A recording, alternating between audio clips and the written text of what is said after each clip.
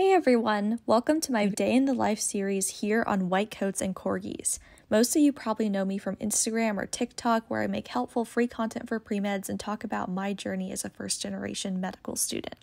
My mission here on YouTube is to give pre-med students all the information they need for a career in medicine. So in order to do that, I've teamed up with Med School Coach to create this series where I'm going to do a deep dive on each medical specialty. And I want to start off by saying that it can be really difficult to accumulate the number of shadowing hours you really need to be accepted into medical school.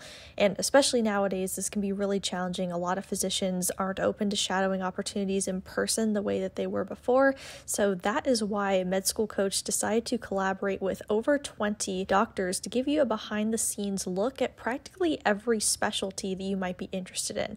And this is all completely free. You can go to shadowing.medschoolcoach.com, register for the program, and then you get to choose whichever specialties you're interested in to shadow. At the end, you can fill out a short quiz, and then they'll give you a certificate of completion. That way you can count these hours on your medical school application.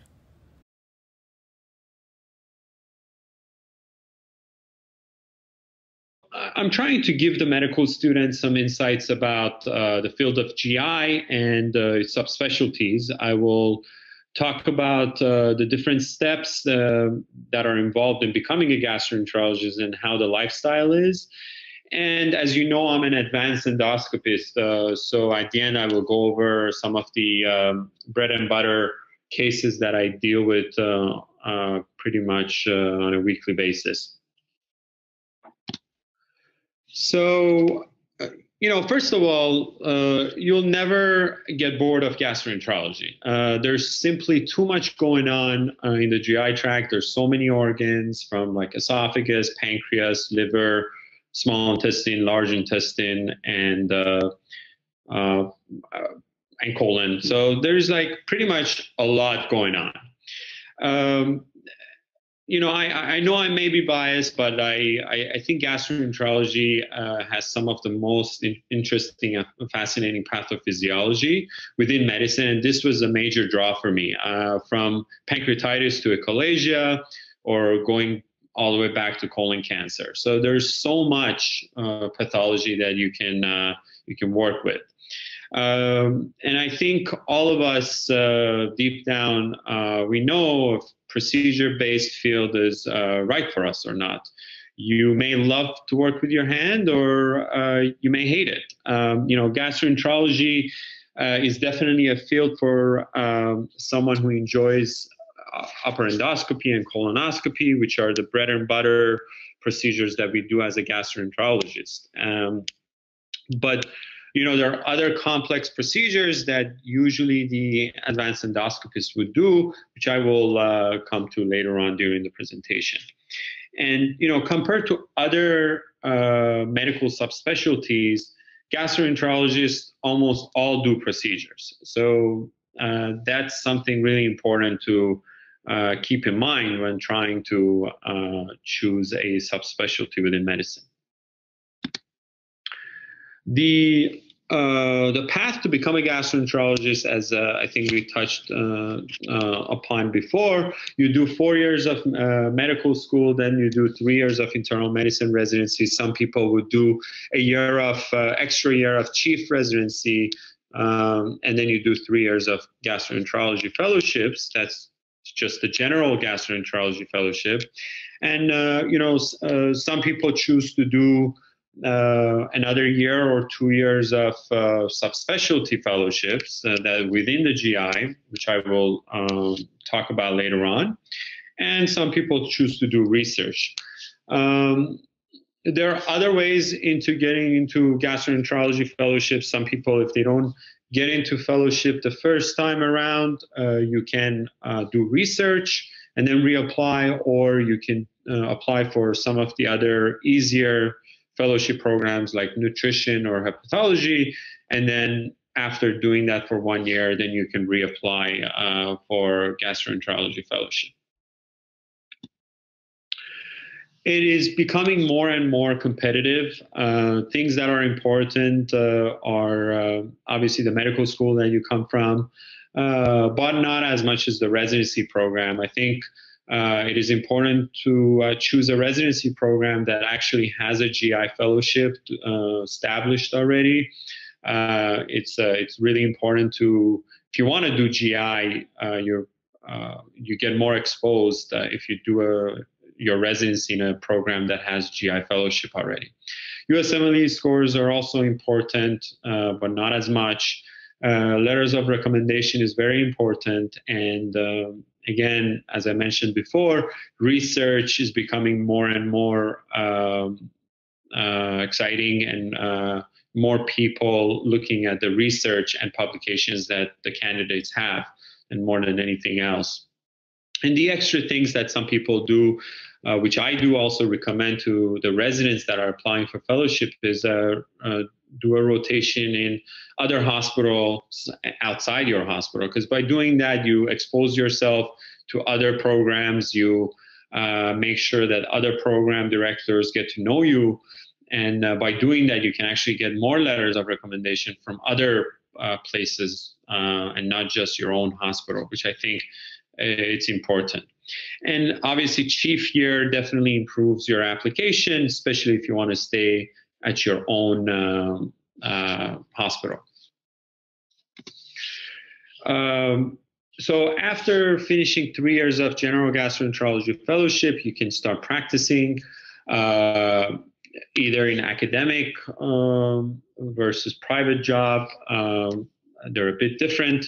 In academic positions are mostly filled with subspecialties in GI. So a hepatologist would only focus on liver. IBD specialists like Crohn's and ulcerative colitis. Doctors usually just focus on treating IBD patients, and advanced endoscopists usually only do advanced procedures. The private gastroenterologists mostly cover all aspects of GI, and they basically tend to only refer the complex patients to the subspecialties.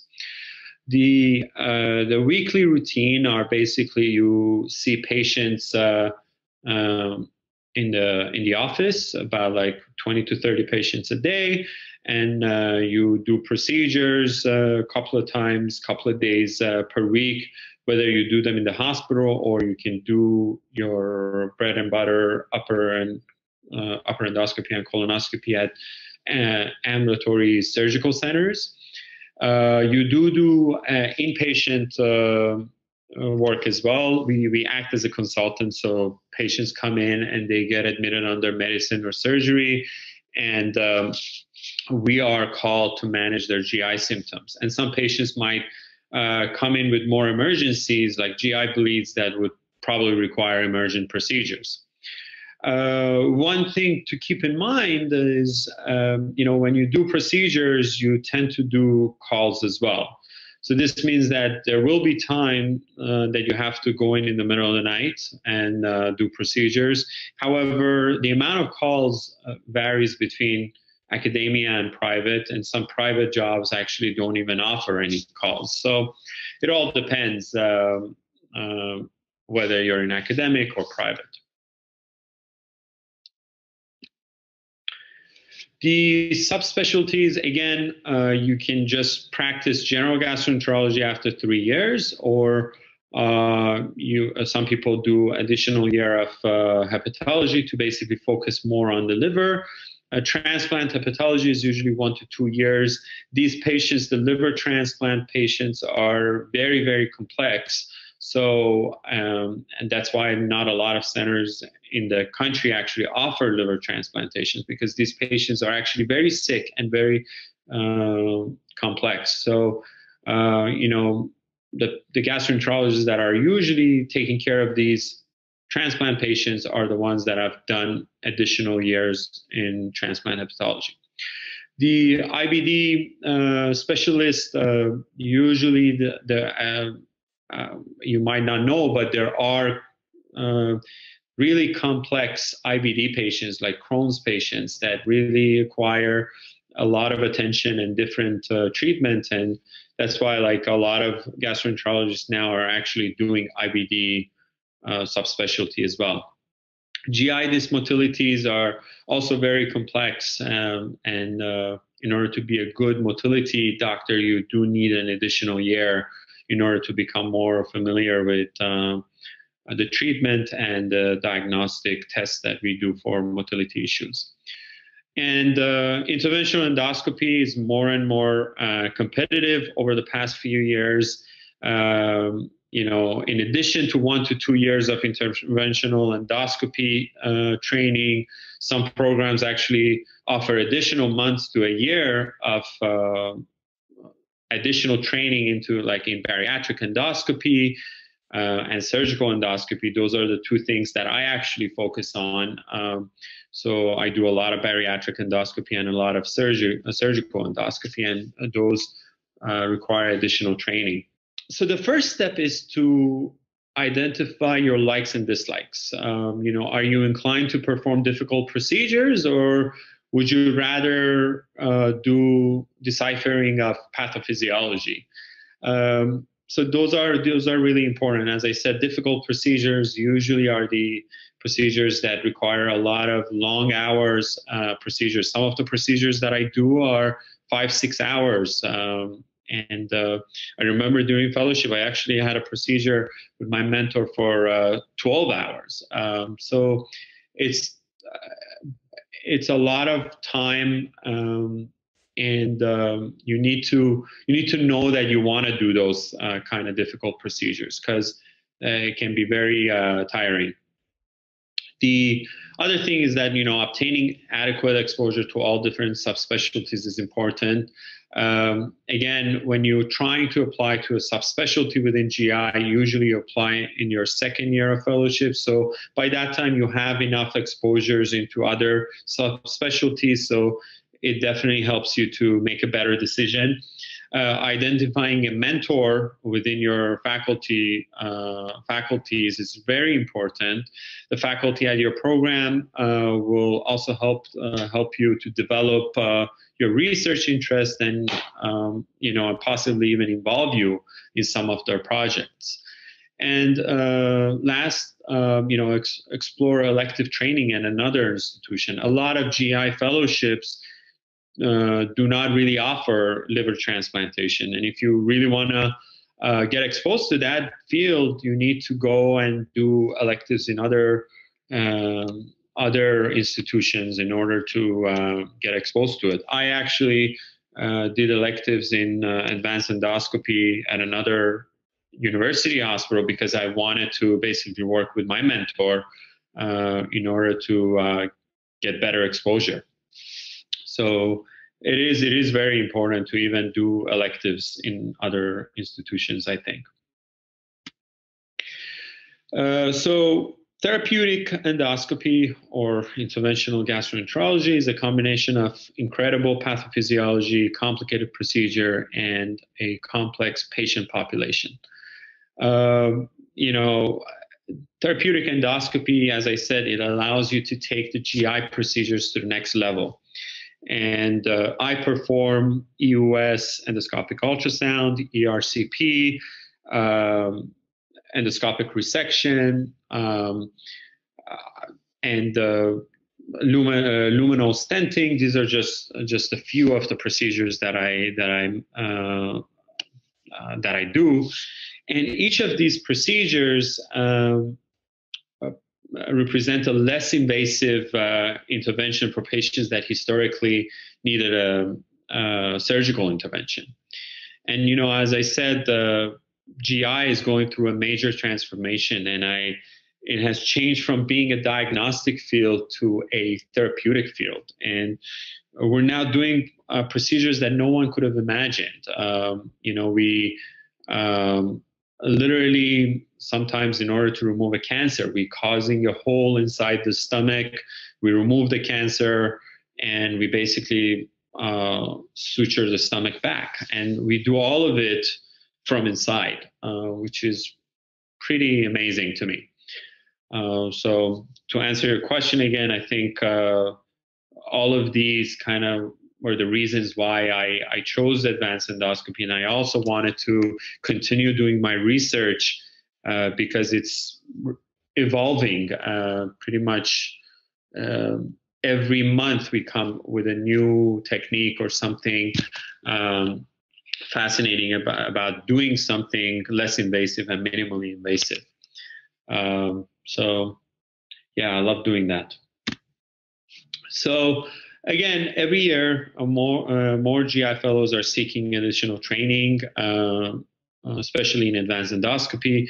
As I told you, Dan, few U.S. GI fellowship programs actually give you enough training in advanced endoscopy within that 3 years of general GI fellowship. But honestly, the therapeutic endoscopy experts believe that a dedicated therapeutic endoscopy fellowship is necessary to achieve technical expertise and procedural competence. And, especially when we're looking at applicants, I think what we typically look at, those applicants that want to pursue academia are the ones that we tend to prefer, because a lot of stuff that we do require a tertiary center. It requires a large tertiary center so that we can actually offer these procedures. So now, what does my job look like? So I'm an academic physician, so a bit different from a private gastroenterologist. I do mostly interventional and therapeutic endoscopy. Once in a while, I do endoscopy and colonoscopy, but mostly my procedures are involved surgical endoscopy. I am heavily focused on research, and I pretty much keep on looking at the safety and efficacy of all the new techniques that are coming out. And that is another thing. If you're not interested in research, then maybe academic job is not something that you want to pursue. During the week, I have about a day and a half of clinics, and I do 3 days of outpatient procedures. I also do daily inpatient procedures, especially when I'm doing rounds and I do service. And I have half a day of academic days. So again, as I mentioned, I do cover inpatient GI service 2 weeks per month. That means that I round on inpatient service with a fellow and a resident, and I also do all the inpatient procedures. All the attendings participate in the calls, and which involves a fellow and the attending. So typically we do weekend calls as well. Okay, so now I'm coming to the cases that I prepared. I think all physicians in medicine actually come across these cases, so it's important to know. So the first case is a 50-year-old obese female who comes in with abdominal pain. Obviously, the most important thing that you have learned in medical school is always getting a detailed history. This would help you to give you differentials, and also you can by asking a lot of questions, you come up with an answer much faster, and you'll be able to treat the patient much better. So you always have to characterize the pain. So this patient comes with an abdominal pain. You have to ask about the timing, the quality, the radiation, and if it's associated with any other symptoms.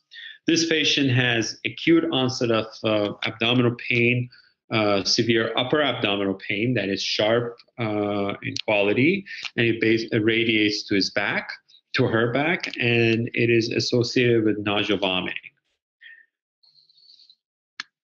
The past medical history is obesity and hyperlipidemia. No surgical histories. She does not drink. She does not use any drugs, and she does not smoke. No history of GI malignancy in her family, and the only medication that she uses is statin for her cholesterol. Her physical exam, her vitals,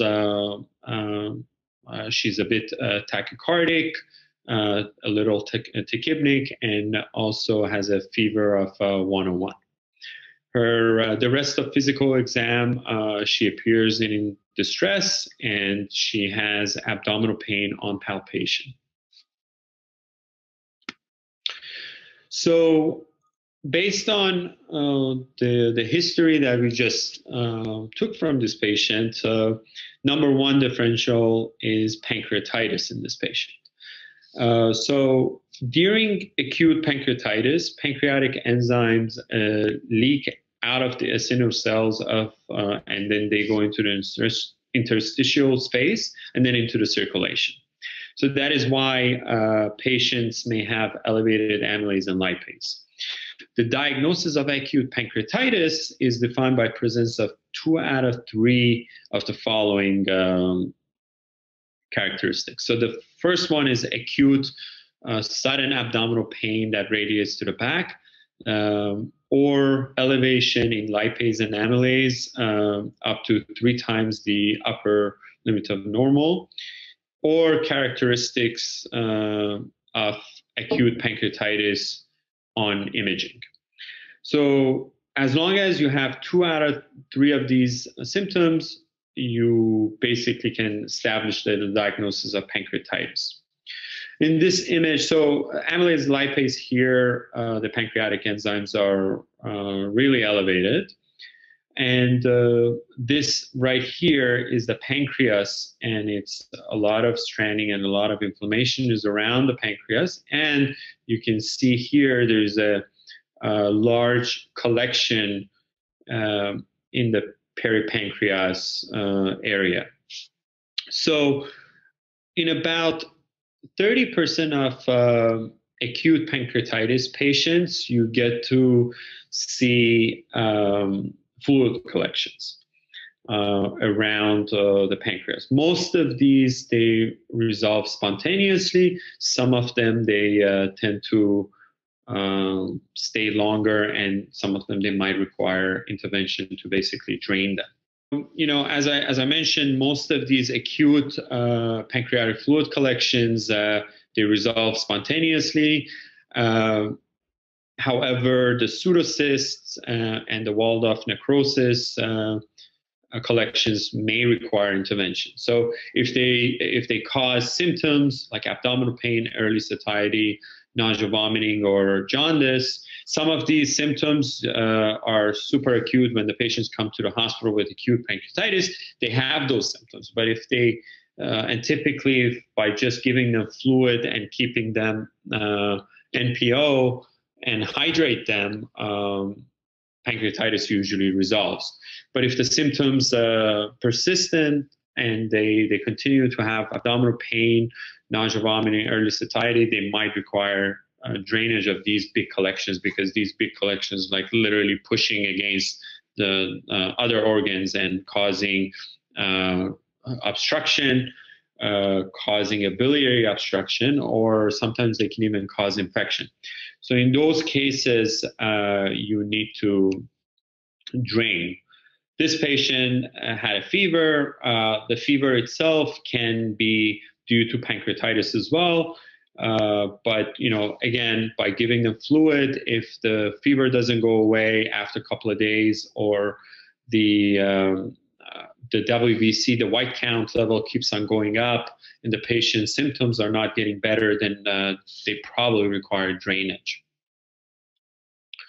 So in the past, these patients would undergo IR, interventional radiologist, and they basically drain these collections from outside, or they would undergo surgeries. They basically open you up from outside, and they basically clean these collections. Over the past few years, EUS has evolved to the point that now we're doing therapeutic endoscopic ultrasound, and we basically drain these collections inside. So this is basically the like sort of the black circle is the collection within the pancreas, and we are actually looking at it under ultrasound right now, endoscopic ultrasound. And we typically stick a needle through these collections. We aspirate some fluid. We can send it to the lab to make sure that they're not infected, or we can actually culture them. And we deploy usually a large metal stent into these collections.